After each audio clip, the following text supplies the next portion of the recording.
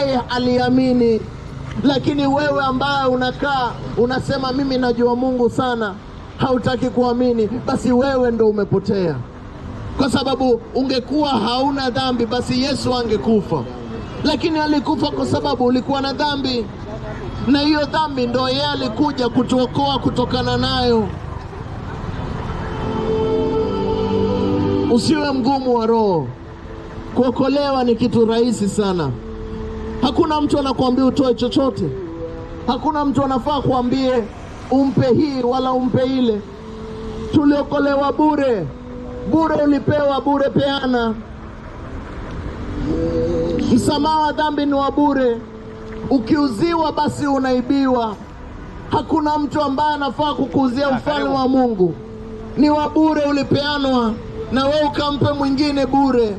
Ukienda hizi kanisa ambazo unaambiwa toa hii ni kufanye hii, basi wewe ni mwanabiashara.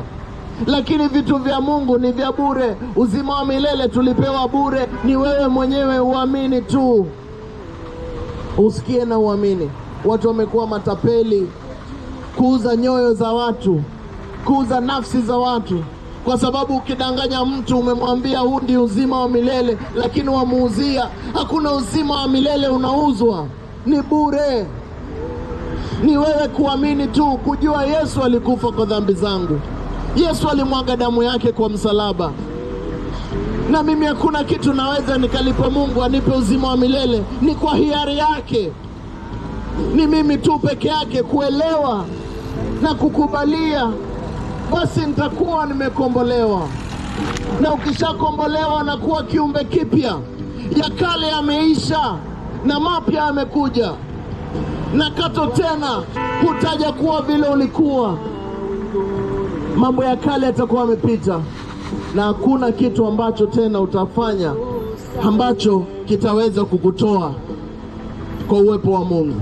Biblia inasema nothing can separate you from the love of Christ. Nothing can separate you. Hakuna kitu kinaweza kukuseparate na Mungu. Sio hata vitu ambavyo vinakuja wala vitu ambavyo vinaendelea. Hakuna kitu ambacho kinaweza kukuseparate, kwa sababu Mungu alitupenda na ako na sisi. Na hata walete vitu vinakaa vipi, walileta vitu 2020 zikatafuna watu, zikaua watu, maurongo, watu wakapewa vitu, wakadanganywa. Lakini kwa sababu watu hawasomi Biblia, wakaenda wakajipachika wao wenyewe, watu wakapoteza nafsi na zile vitu walipewa. Kwa sababu hizi vitu zilishatabiriwa. Siku za mwisho tuliambiwa ipo namba itakuja, na watu wenyewe hawajui kwa sababu hawasomi Biblia. Na saizi tuko huo wakati, na soon and very soon wanaleta kitu ambacho nimesema kinaitwa 15 minute cities. Hautaweza toka upande mmoja hadi mwingine kama hauna ile nambari ya shetani. Na tayari watu washaipokea, wako nao kwenye mioyo yao, kwa mili yao. Watu hawajui, wengine wanafikiria ni kweli, ni ukweli ama si kweli. Wewe ukichukua, jiulize swali moja, ulikuwa umekagua vizuri ukajua ni unapokea? Watu walisema tu, tumeambiwa tuchukue, tumeambiwa. But at the end of the day, jiulize swali moja, wewe mwenyewe ulijua ni nini unapokea?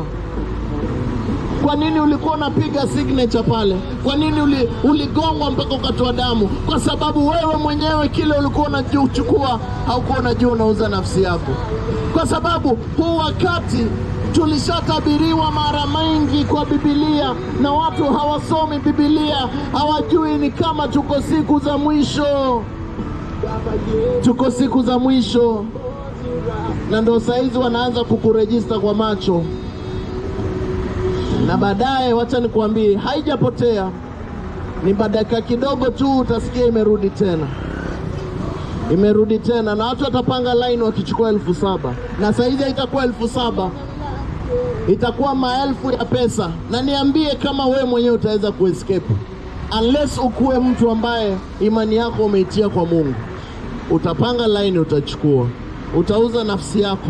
Na Biblia ilituambia, kitabu cha Revelation chapter 13 16 to 18. He causeth all, both small and great, rich and poor, to receive a mark upon their right hand, upon their forehead, so that whosoever does not have this mark will not be able to buy or sell. Biblia ilishatuambia kama hautakuwa na hii hutaweza nunua wala kuuza. Na Mungu anatuambia tuko hizo nyakati zishafika. Ni wewe mwenyewe ufungue macho yako kama unasikia sauti ya Mungu. Kama unasikia sauti ya Mungu, kwa sababu wengi tayari sasa hawezi sikia. Uwepo wa Mungu ulishaenda, Roho Mtakatifu alishapotea. Biblia ilishatuambia a great falling away would be coming. 2 Thessalonians chapter 2. Biblia ilituambia kuwa itafika wakati when people shall fall away. They will fall away from grace, and this is the moment. Biblia ilishatuambia, and many are fallen away. They no longer want to believe. They can no longer hear the voice of God. Hawezi sikia chochote. Walishapotea. Mtu akili lienda, hata ukimwambia nini haezi jua, kwa sababu yeye sasa ni robot tu. Usikue kama wao. Kama bado umebakia, kama uko pale bado unabakia, jua Mungu anakupenda sana na alikukufia wewe kwa dhambi zako.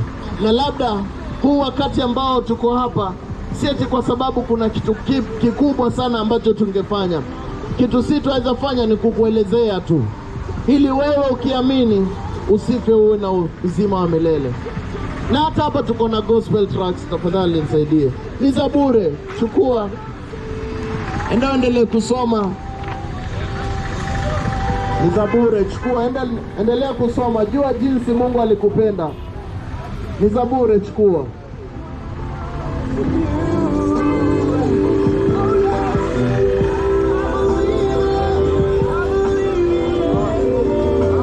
Tuna vijikaratasi za kujua jinsi ya kukombolewa. Ni za bure. Enda upatie wenzako huko nyumbani wajue jinsi ya kukombolewa, kwa sababu wakati ndio huu. Wakati ambao tunaishi ndio huu. Wakati ndio huu. Zikikufikia tafadhali chukua moja. Yaje. Brayo. Moja hapa.